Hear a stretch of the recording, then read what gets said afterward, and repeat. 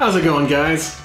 I love donuts, but sometimes it's just such a bother to go all the way to the store and then lay down so much money, especially if you're going to like a dedicated gourmet donut shop where you're spending $10, $15, $25 for a dozen donuts. So I wanted to try making some of my own at home. Now this was a buttermilk donut recipe that I used.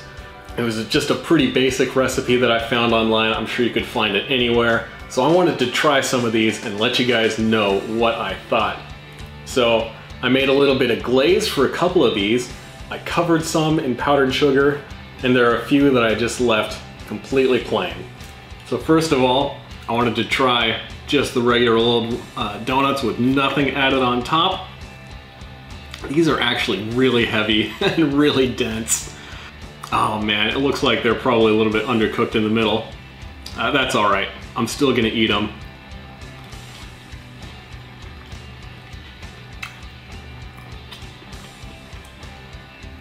Despite being so heavy, they're actually really light and crispy on the outside.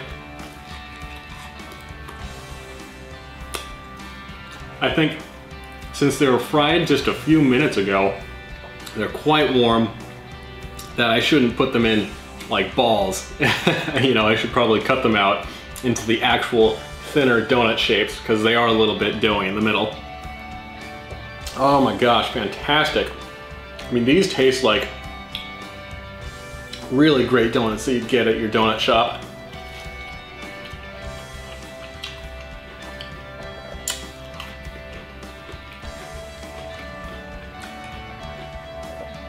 Very, very good.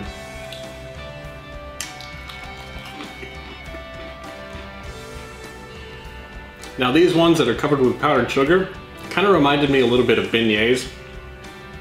If you've ever had beignets, those are like French donuts. They're very light and fluffy and usually covered with a little bit of powdered sugar.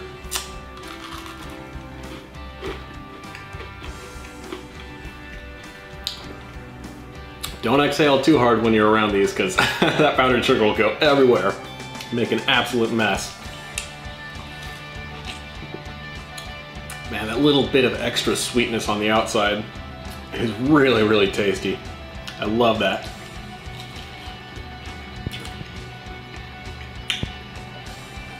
And when I dip it in the milk, it's almost like the powdered sugar becomes almost like a little bit of an icing on the outside.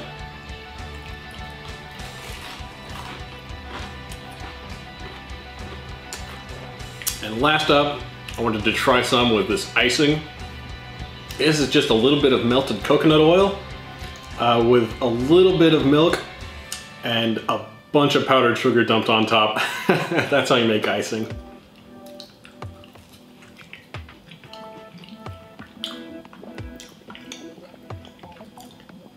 Oh, it's so delicious.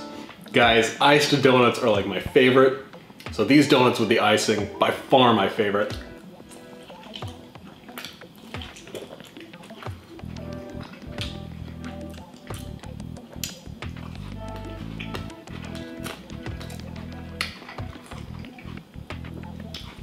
Now, I'm definitely not an expert when it comes to making donuts or fried food. And you saw I didn't have like specialized equipment.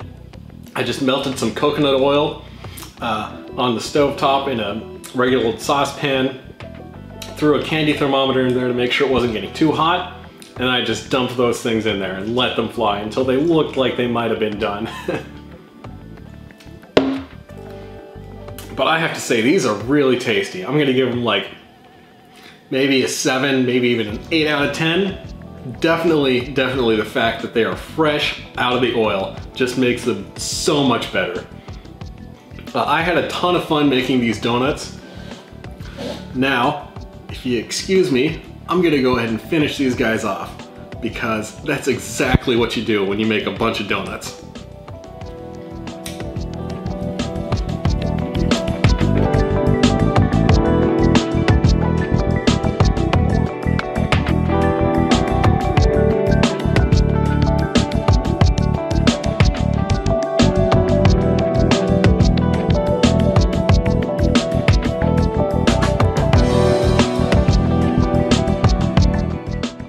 I'm making such a mess with these. Like, that icing is so sticky. My fingers are an absolute mess.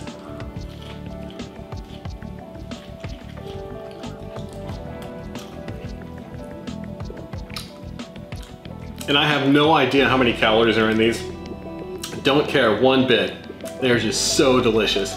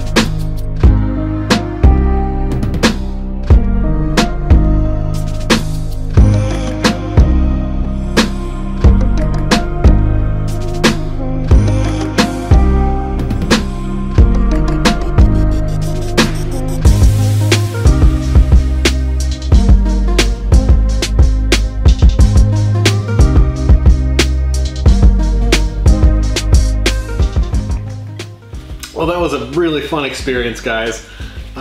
It's the first time I've ever done anything like that. I just heated up some oil on the stovetop and dumped some stuff in there to fry.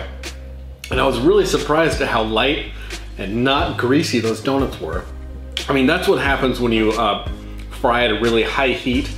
You know, there's liquid in the dough, and when it's super heated, it evaporates and like pushes the oil out.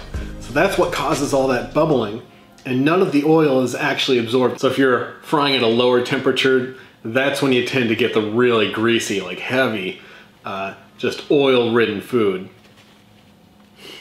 So I did learn a couple of things. If I was gonna do that again, I would definitely make smaller donuts, probably make them like donut hole size, or I might even roll them out and like cut them out into actual donut shapes so that they were cooked all the way through. Because the outside, they were just so golden, crispy, brown, and delicious. Everything exactly like you'd want them to be.